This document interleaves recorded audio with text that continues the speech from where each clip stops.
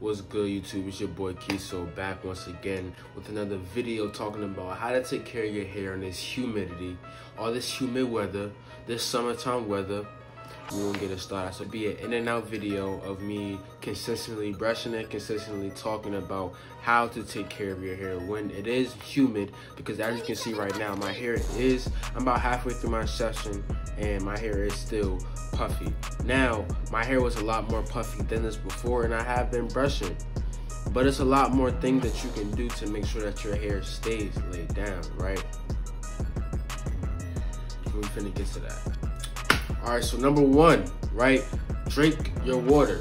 Make sure you're drinking water, because water is the first step to any schedule. I'm trying to tell y'all need to drink your water if y'all want your hair to be healthy. If you want your hair to listen to what you do, you gotta feed your hair the right things. Number dos, follow a hair or a brushing schedule, right? Follow a brushing schedule. Y'all need a brushing schedule. If you're gonna wash one time a week, wash on that day, and make sure you always wash on that day. If you wash every Sunday, make sure you wash every Sunday. If you wash every Saturday, make sure you wash every Saturday. If you moisturize every Sunday, make sure you moisturize every Sunday, right? Make sure you're getting at least 1 hour sessions in every day, y'all. Do not set a schedule of 30-minute brushing per day. No, it needs to be at least 1 hour minimum per day. All you gotta do is brush your hair for an hour, vibe out, talk to somebody for a little bit, and rag up, right? Another thing, right? This is gonna go on to number three. Number three is to make sure you have double compression. I'm tired of seeing people walk out the house and they only got one do-rag on. And then they wanna figure out why their hair not laid down. You need to double compress if you want your hair to lay down while you're woofing. Now that's just me, cause I got coarse hair, so I'm gonna speak for the coarse hair waivers. But you might have some people out there that's medium hair, straight hair, that's gonna completely disagree with what I'm saying. Hey, whatever works for you, but I do know when the woof get that bad, you need a double compress. Everybody get that point to where they need a double compress. So if you're not at that point yet, all right.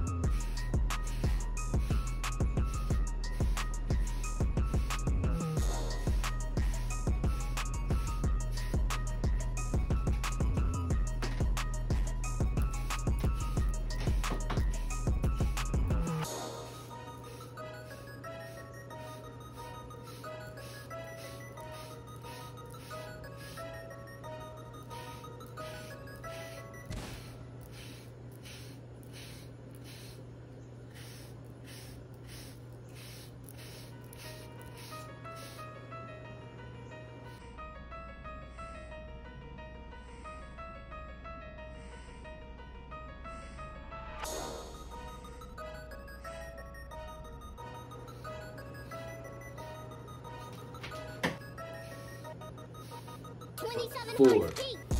Alright, so the next thing I tell you is make sure you have a good set of brushes that you are using when you're brushing, right? So whenever I brush, I always have these 3 brushes that I started with that I know are going to be for sure my go-to if I don't feel like brushing, if I don't know if I want to brush with another brush. If you're ever questioning a brush, whether or not you want to brush with it, 9 times out of 10, the answer is no.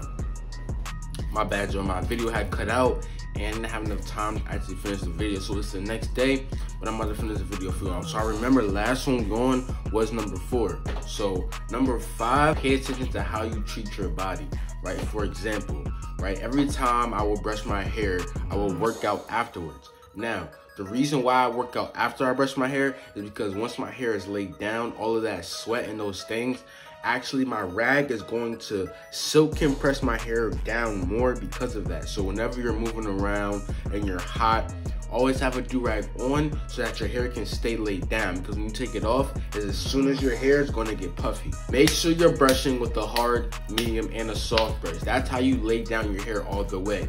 If you want to get even lower, that's when you go in between. Get those different brushes like the firms, the medium softs, you know, the brushes like that. Those brushes are really what's going to take your hair when it's humid, and it's really going to lay it all down and bring it back to normal. Right. Number 7, cool yourself off. Cool yourself off, y'all. Cool yourself off is really all you gotta do.